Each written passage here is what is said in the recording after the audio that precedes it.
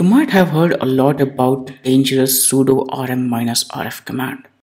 In this video, I'm going to show you what exactly happens if you run sudo rm-rf root in your Linux distribution. Please do not try to replicate it. This is for educational purpose. In most distribution, when you try to run rm-rf on root, this / directly, it won't work.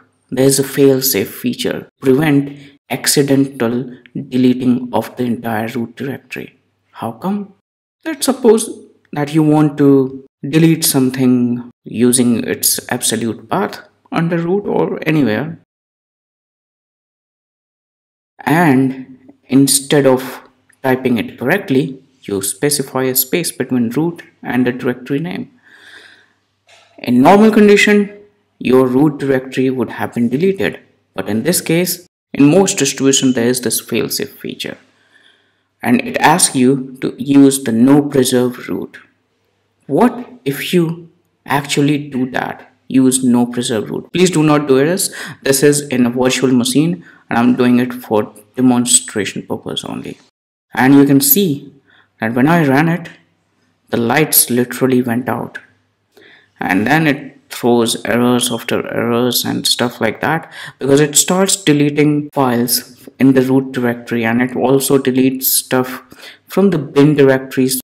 You don't have anything in the bin directory, that means you won't be able to run any commands now, and this is bad. And now you can see that all the graphical elements of the elementary OS that has been gone in this virtual machine. It's not that everything is deleted in root, because after some point most commands won't work, but this will destroy your system nonetheless. Let's say if I try to force shut down this virtual machine and then I try to log in again, power it on again, you will see that it won't boot anymore. And that's normal because you destroyed your system. So I destroyed a virtual machine to demonstrate rm-rf. Please do not destroy your system. This was just for informational purpose.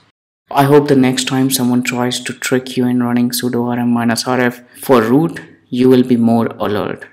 Stay tuned for more videos.